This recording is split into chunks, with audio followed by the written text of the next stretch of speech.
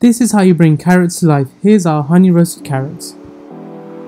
This recipe is super easy, and to start off with, you want to preheat your oven to 180 degrees Celsius and peel and chop your carrots. This recipe is perfect for a Sunday roast, and if you like these sorts of recipes then check out our mashed potato video and like and subscribe for more. Place the carrots in an oven tray and drizzle with sunflower oil, then season with salt and pepper and add your honey.